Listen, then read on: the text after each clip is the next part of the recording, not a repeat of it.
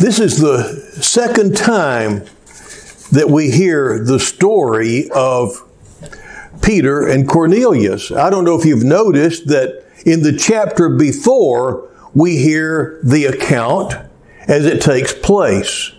And now then we hear the same account as Peter recounts what happened to him in order to just set them at ease about what had taken place. Because they were upset. They were just like him. They thought that it was wrong for a good Jewish boy to even set foot or fraternize with or socialize with a Gentile. And so Peter explains this. Whenever something is mentioned twice in the Bible, you know it's something you need to be looking at. Now look, in the Gospels, we have a lot of stories that are actually repeated 4 times. And so we know those are really underscored by the Lord, don't we? Some 3 times. But here there's some stories in the Old Testament that appear twice. But those things that the Lord deems worthy of repeating, we need to pay attention to. And so I want us to be looking at what happened here today, and then probably we'll continue on with this next week. Now, the main message is that sometimes we can get stuck in ruts. We can get stuck and think that we're right where we ought to be when we're not at all. A parable from life that kind of exemplifies everything we're talking about here, I think, is a story I read recently about a young man who was hauling a load of hay on a wagon, and his wagon hit the rut wrong, and it tipped over, and his wagon was stuck, and he was there, stuck in the road, and was walking around looking at this turned over wagon full of hay, when a farmer that lived nearby saw the dilemma and came out and said, "What's going on?" I said, "Oh man, my wagon's stuck here and I've got to get it turned back up." He said, "Well, I'll tell you what, why don't you just forget about your troubles for a while? Come on, have dinner with us, and then I'll help you get your wagon straightened back up." He said, "Well, that sounds good, but I just don't think my daddy would appreciate that much." And he said, "Oh, come on, your dad's not going to mind. Come on, you need to eat." He said, "Okay, but I don't think Dad's going to like it." So he went on with the farmer and he ate. And after it was over, he said, "That was a real good meal and I thank you for it, but I really don't think my daddy's going to be happy about this at all. And I need to go get that wagon turned over." He said, "Okay, well, come on, I'll go with you and I'll help you. Where is your dad, by the way?" He said, "He's under the wagon."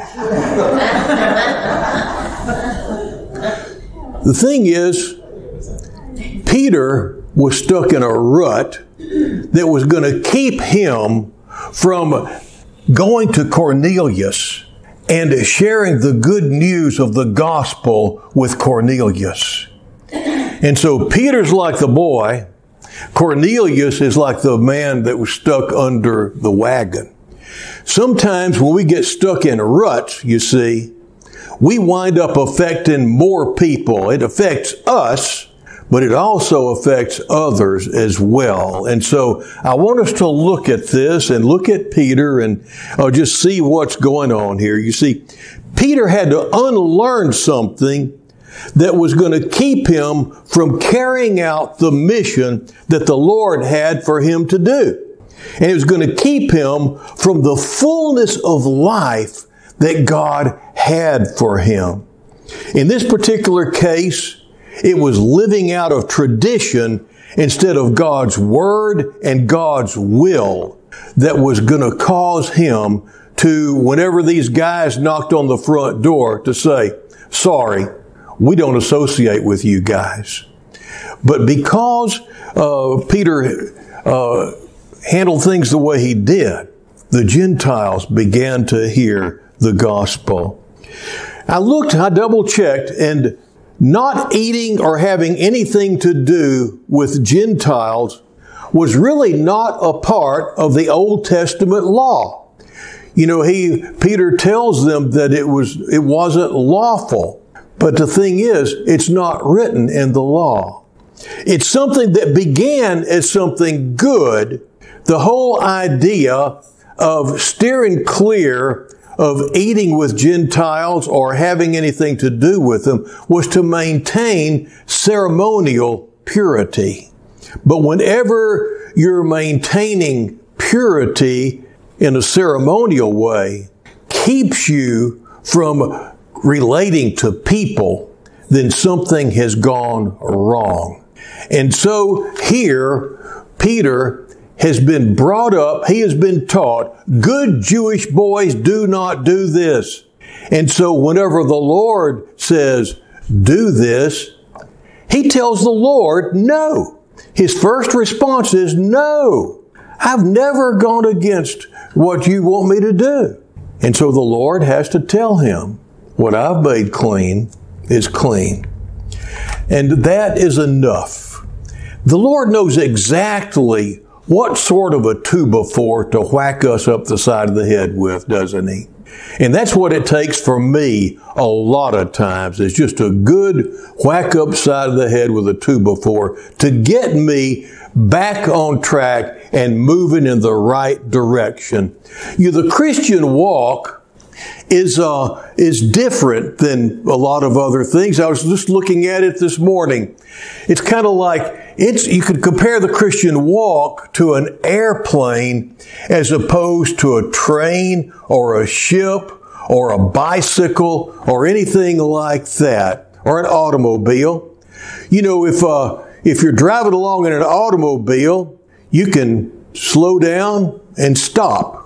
If you cut off the engine, you're just going to stop, and that'll be it.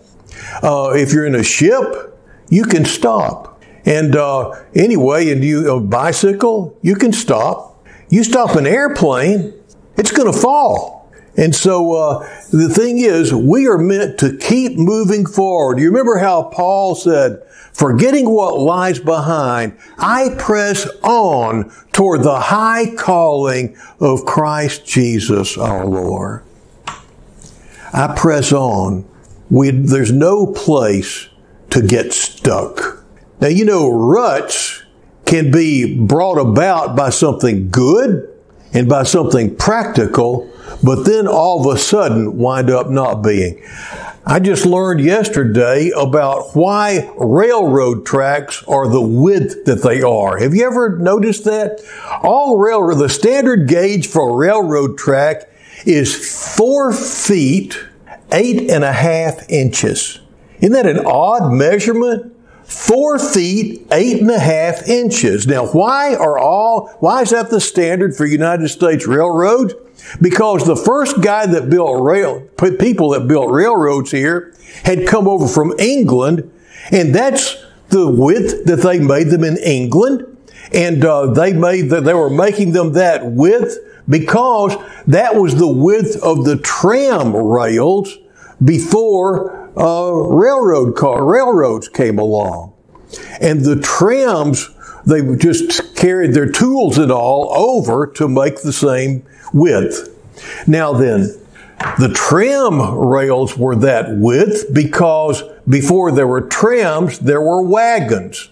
And the wagons, the width between the wagon wheels was 4 feet, 8.5 inches wide. Now, why was that? I mean, that's what all the tools were geared for. So they just brought the wagon making tools over to make trams, tram making tools over to make railroad things. So why were the wagon wheels 4 feet, 8.5 inches apart?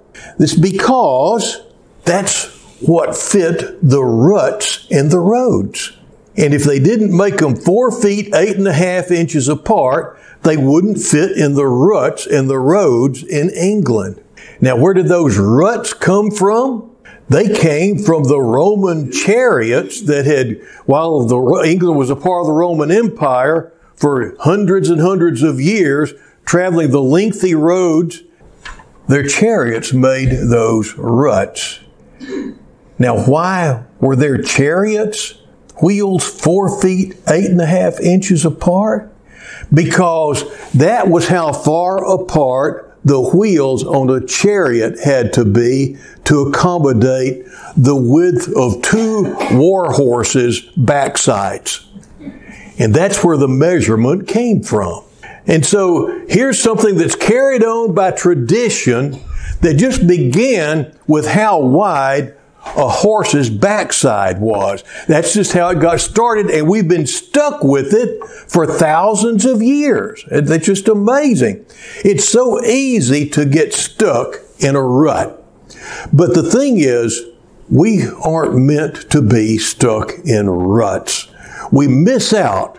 And this is just it. As we move on with the Lord, we discover that He progressively pulls back the curtain and helps us see more and more of the life that He has for us. And it may go contrary to what our parents taught us. It may go contrary to what our friends are telling us. But the thing is, He has more life.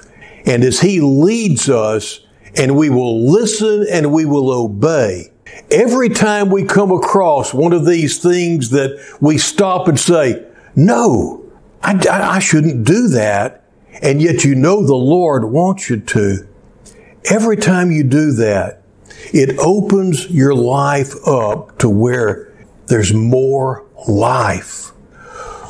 Satan will try to whisper in your ear and say, you'll die if you let go of that. You'll die if you quit doing things this way and start doing them that way. And yes, you will. You'll die to self and live to God and have more life than you ever had before. One of the biggest conflicts that Jesus had with the scribes and the Pharisees was over their letting tradition keep them from being compassionate and cause them to ostracize and put down people who were actually hungering and thirsting for God. I'll give you a modern day example. I know a young man who wound up being transferred to a church that was catty-cornered across the street from a honky-tonk. And it just so happened that his uncle would work there as a DJ from time to time. Now then, as a fine young Methodist preacher, should he even walk on the same side of the street as a honky-tonk? Should he go inside a honky-tonk? Well, tradition would say preachers shouldn't have anything to do with that sort of stuff. But this young man didn't listen to tradition. His uncle was right over there. And so he started, whenever he would see his uncle was over there and his aunt was there, he started billy-bopping over there and visiting with them in the honky-tonk. And from that, well, what grew out of that was ultimately that his aunt wound up being the praise leader at his church's contemporary service. That would never have happened if he had not been willing to step across the street and into a honky-tonk. But see, this is about the same thing that Peter is faced with. Good Jewish boys don't do this, but God compelled him to. And when he did, new life was before him, and not just for him, but for us Gentiles as well. Now, sometimes our ideas of what God wants from us can be wrong. Sometimes our fears of what God wants from us can be wrong. Sometimes our assumptions about what God wants from us can be wrong. But never will what God tells us be wrong. Now I want you to notice the subjects in the 3 statements preceding that. Ideas, fears, and assumptions. anytime we're using those to deduce what we're supposed to be doing for God, we're probably going to be on the wrong track. We can't be governed by our ideas, fears, and assumptions.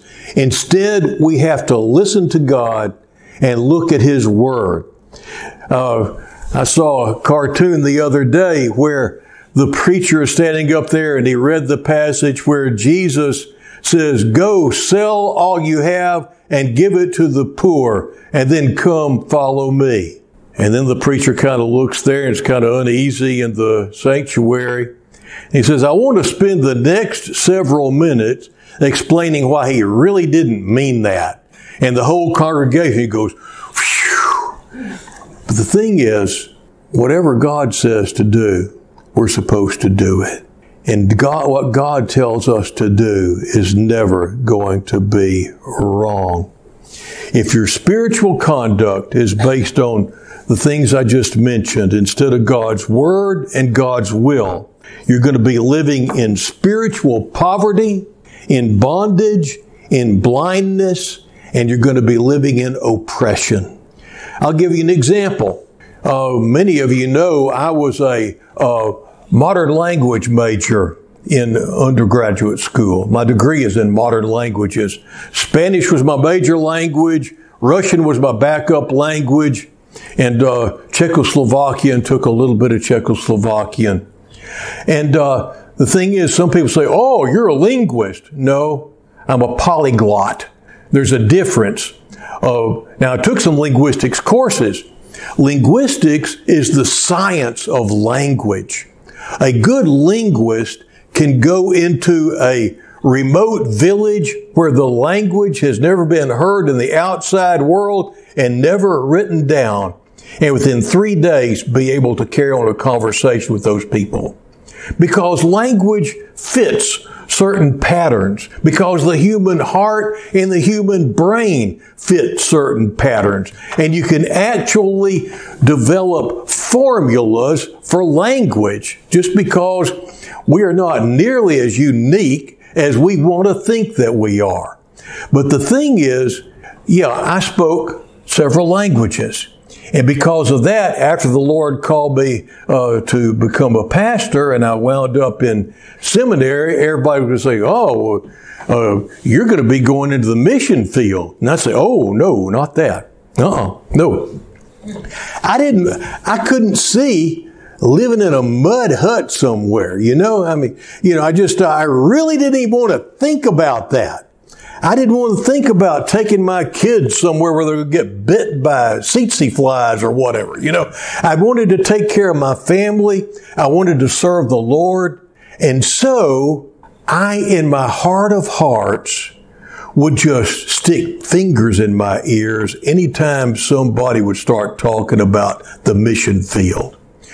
Well, from time to time, the Wycliffe Bible translators would come to campus and try to recruit. And if I wound up in a room with a Wycliffe Bible translator recruiter, you would find me plastered on the back corner of the farthest wall from this guy because I didn't want to hear it. I didn't even want to talk to him about it. And so in my heart of hearts, I ran from God, just like Jonah. I was running.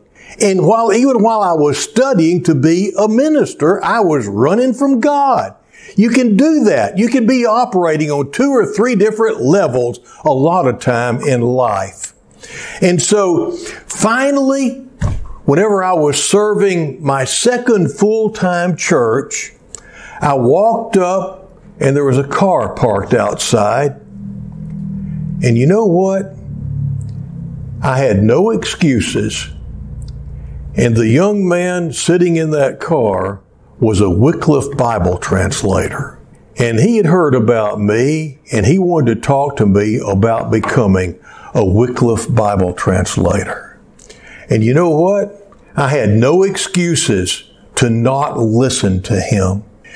And so I invited him into my study, and I sat down, and I started asking him. He started explaining to me what Wycliffe Bible translators did. And all of a sudden, as I listened to him and he told me what they did, it became clear. I wasn't called to be a Wycliffe Bible translator. I was called to be a pastor. I had been running for no good reason. If I had just stopped and addressed the issue, I could have had so much more peace in my heart for multiple years.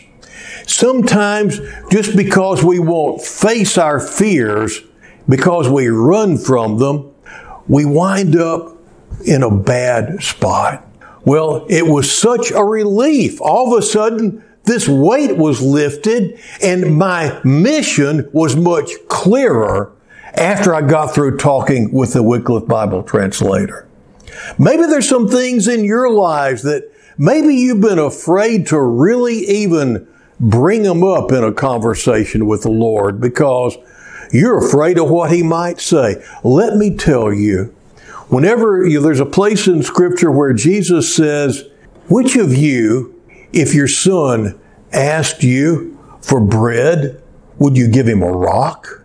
Which of you, if your son asked you for a fish, would you give him a snake? And then He says, if you then, being evil, know how to give good gifts to your children, how much more will your heavenly Father give what's good to you? And I have learned not to run from God. I've learned to just take my concerns to Him and not be kept from God and what He has for me in that way. Well, the thing is, I have wound up in my life over and over again, finding myself being freed from things in my past so I can live in the present and look forward to the future. Sometimes it's been bad teaching. Sometimes it's been just traditions of men. But many, many times it's because I just didn't want to consider that. Now, we're running out of time, and so I'll just make it clear to you that just like Peter, we can wind up being held back. Peter was over and over again, just like the children of Israel. Look at the children of Israel. Their whole history is one of following the Lord and then getting caught in a rut and drifting away from God. I mean, they wound up 40 years wandering in the wilderness, stuck because they didn't want to do what they knew the Lord wanted them to do. I often wonder if they had just all come to repentance early, if maybe the Lord would have had mercy on them. But apparently, I never see any place in the Scripture where the children of Israel say, okay, we're sorry, we messed up. We'll go fight those guys now. They never do that. They just wander around, stuck, just right across the river from the promised land. And that's the history of Israel over and over again, and it's our history. But sometimes we wind up getting a tap on the shoulder from the Lord, and He says, it's time now for you to move on. Maybe He's tapping you on the shoulder this morning. What could it be? What could it be, I wonder? It could have something to do with prejudice. It could have something to do with racism. It could have something to do with arrogance or pride. Or maybe you're stuck because of something from your past that you just haven't been able to get over. Maybe it's regret. Maybe it's fear. Maybe it's just a lack of trusting God. Maybe it's an addiction. There's no telling what it could be. But let me tell you this. The Lord has more life for you than you're going to find stuck there where you are right now. And if, like Peter, you will just take a deep breath and say, okay, Lord, I'm taking this step. He stepped across the threshold into Cornelius' house and found new life. If you'll just take a deep breath and step across the threshold, whatever that threshold might be, He has new life for you. You know, Whenever Jesus declared his ministry at the beginning in the 4th chapter of Luke, he made it clear that his purpose in coming was to unstick us whenever we get stuck. Have you ever noticed that? He said, the Spirit of the Lord is upon me because he has anointed me to preach the gospel to the poor, to the needy. He has sent me to proclaim release to the captives, recovery of sight to the blind, and to set free those who are oppressed. Can you see that? If you're stuck, even if you don't know it, the Lord wants to help you get unstuck. In the name of the Father, the Son, and the Holy Spirit. Amen.